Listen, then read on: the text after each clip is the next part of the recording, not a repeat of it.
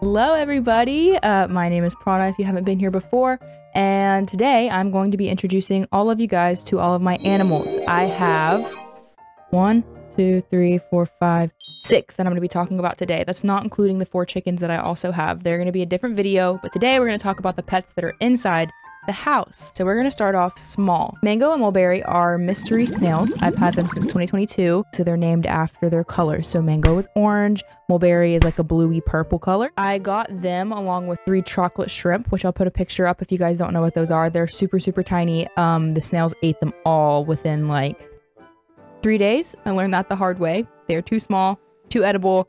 Don't do that. 2 things that are very important about mystery snails that a lot of people don't realize is that the pH really messes with their shell, and the shells grow with them. They add material onto the shells and continue to grow as they get older instead of, you know, coming out and getting a new shell like a hermit crab maybe. They also need calcium. I've had some problems lately with Mango specifically. Her shell is starting to kind of crack. She's getting a little older, but it's starting to break a little too much. What I did originally was I baked some eggshells for a little bit just to get the bacteria off of them, and then I crushed them up in a food processor and just sprinkled them on top. But that didn't seem to do much, so I actually just got a Cuddle Bone shipped in the mail. It's a very easy, natural way for the animals to get calcium, but that should help a lot with her shell. I am acknowledging the fact that she is getting older, and that may possibly be a reason why, but I want to help her as much as I can. So, Cuddle Bone's in the mail. The pH of the water is supposed to be 7 for mystery snails. The Cuddle Bone also helps with that. For a fun fact about them, when I first got them, I got really nervous because I said, I don't know if these are male or female. I don't know if I have one male. I don't know if I have one female, because if that happens, they can have babies. Mystery snails are not hermaphrodites, meaning that they need both male and female to reproduce. So one day I woke up and there were eggs in my tank, and I was like, oh no. That other one better not be a male, because I'm gonna have hundreds and hundreds of snail babies that I don't want. The next day, the other one laid eggs. They're both female. So that's how I know that Mango and Mulberry are both girls, is because I've seen both of them lay eggs and they need each other to reproduce. Number 2, we are gonna talk about Nova, sweet little Nova.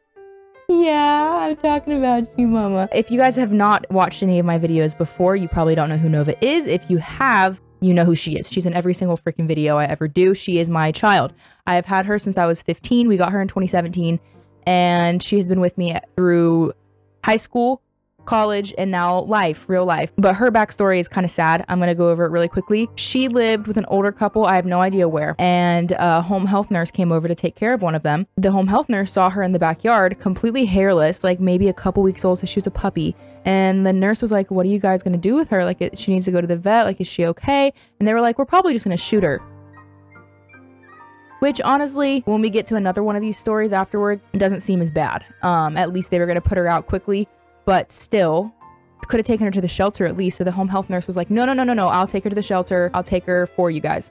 So the home health nurse took her to the shelter. Because she looked so bad, a rescue ended up picking her up, and they rehabbed her in a foster home. She had something called Demodex, which is like apparently one of the worst forms of mange that a dog can have. And her fur wasn't supposed to grow back, but all of it did. Yeah, she's a cute girl. Another really important thing about Nova, she is the reason that I got into farming, actually. Seeing how she was outside in nature, she loved the outdoors so much, which as any dog should, but just watching her run around and play in the creek and everything, that's what made me want land. And then I started thinking about land, and I was like, ooh, maybe I can grow food and have animals too. AKA a farm. I have her to thank for that. I love her with all of my heart, obviously. If you guys have seen anything about her, you know that I love her. She actually has cancer right now. It's a mast cell tumor skin cancer. She's had it before. She got surgery for it in 2019. We got it removed, and they said it would probably come back 5 years later. It has come back. Luckily, though, I started a GoFundMe, and a lot of my friends and family and people I know donated, and I've raised enough money to get it covered. Thank goodness. So she's gonna get surgery in 3 weeks. I will keep everybody updated on that, but she should be okay after that unless another one pops up. She's very lucky that everybody loves her. Okay, and then a fun fact about her is that if anybody commits domestic violence in front of her, she screams at the top of her lungs. Screams.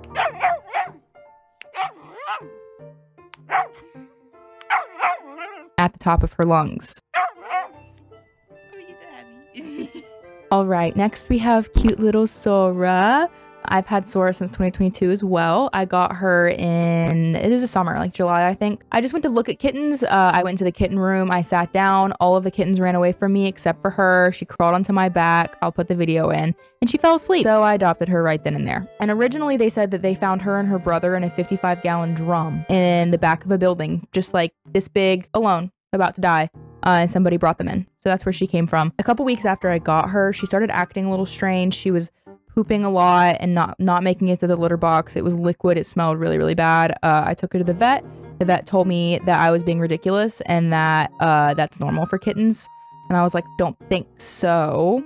So luckily I took her to my sister, who is a vet tech, and my sister took her to her vet, and they found out that she had FIP. But she had what's called wet FIP. There's wet and dry. I don't know anything about dry, but wet FIP, basically her abdomen was filling with fluid, and it was pushing around her intestines, which were giving her GI upsets. And if I had waited a lot longer, or any longer really at all, the fluid would have moved into her lungs and she would have drowned. So luckily I found a group that was able to help me, and I had to give her shots in the back of her neck for a month.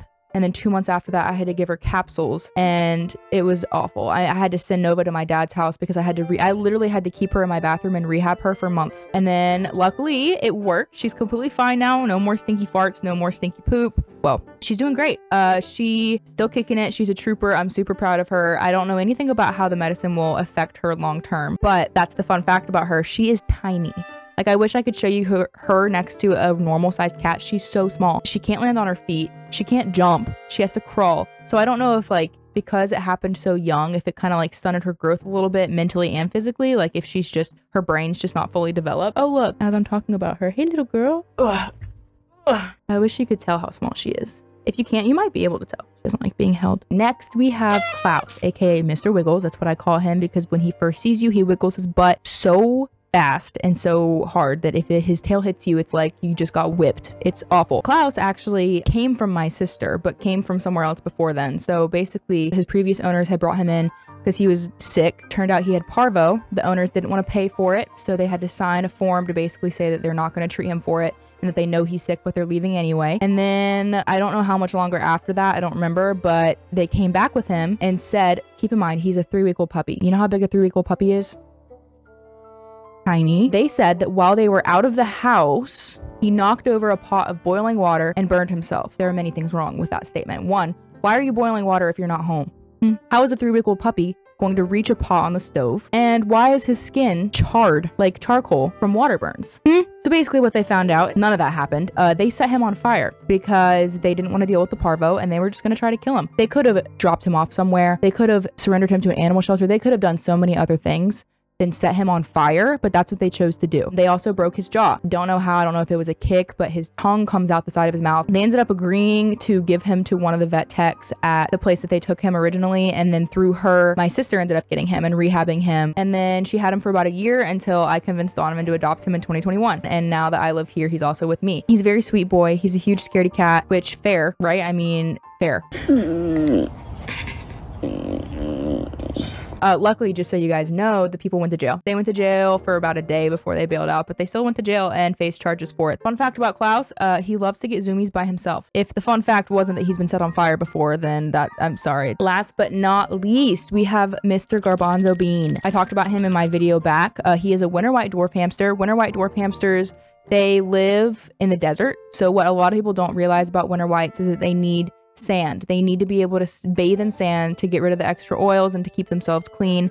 It's just a very natural behavior that they need to have. It's just not very well known. He has a little sand bath that he likes to roll around in. It's super, super cute. He uses it all the time. I love it. The name winter white comes from they turn white in the winter. As it gets colder, they turn white, kind of like a snowy hare or an Arctic fox. His story. So I had already had a winter white dwarf hamster. Her name was Astrid. I got her in 2020, something like that. She passed away in 2022 as well. My mom volunteers at the animal shelter a lot, and she sent me a picture of him. His name was Twinkles, and he was in a little princess cage. She said that somebody had gifted him to a 12-year-old girl for her birthday with everything, with the food, the bedding, the wheel, the cage, literally everything. And the next morning, the mom surrendered him to the animal shelter. Who takes a hamster to an animal shelter? She sent me a picture and she was like, you already know how to take care of them. You already have some of the stuff. Like, I think you're the best place for him to go. And I was like, fine. So now he's here. That happened very recently, maybe like 2 months ago, a month ago, something like that. He has not been here very long. He's what started my interest in rescuing animals. I know it was like my mom's doing more so, but being able to like save him from a possible bad situation or from an already bad situation. A hamster does not belong in an animal shelter. It's just not a good environment for them. He didn't have a hut, so of course I took him, and now I'm just like so invested and passionate about saving animals. He's the only one right now, obviously, because we're renting. He is super, super sweet. He's very outgoing. He's only bit me once, and it was the day I got him, and it was because I scared him. Fun fact about him, he loves to run around in the grass outside. I have a little cage thing for him, like a corral kind of, and I'll let him run around. I'll put the little toilet paper roll so he can go run through it. It's super cute. He loves the ball as well. One more thing about hamsters that people don't really think about, they need something to chew on. It needs to be, you can get them something wood. They need something to chew on because their teeth grow nonstop. It means that the teeth can get stuck on things. If they get too long, it can go through the roof of their mouth. It can go through the gums. It can go through the lips. So they need something to chew on all of the time to help curb that. I have some apple sticks in there for him, and also the hut that he has is wood, so he can chew on that if he wants to. Hamsters are omnivores. A lot of people don't think that. They give them vegetables and fruits, which is fine. They can eat that as well. But in the wild, they also eat crickets, mealworms, things of that nature. So I give him mealworms fairly often. He loves them. He loves them. He freaks out if I don't hand it to him fast enough. All right. Well, thank you guys so much for watching. If you made it to this point, I've been really excited to make this video because I love my animals so much and they mean the world to me. So I'm excited to share their stories with you. Maybe help you guys get a little more excited about saving animals as well, because there are a lot of animals in a lot of really bad situations that need help, and we are the only people that can help them. If you guys have any questions about my animals, let me know. I'm happy to answer them. And also Sundays, keep an eye out on Facebook and Instagram. I post animal facts on Sundays about my pets, and when I run out of pets, I'll probably start doing animals that I see in nature as well. And then another video next Friday, obviously. Like and subscribe, turn the bell on for the next video because you're not going to want to miss it. So yeah, love you guys. See you guys next week. Bye. Mwah.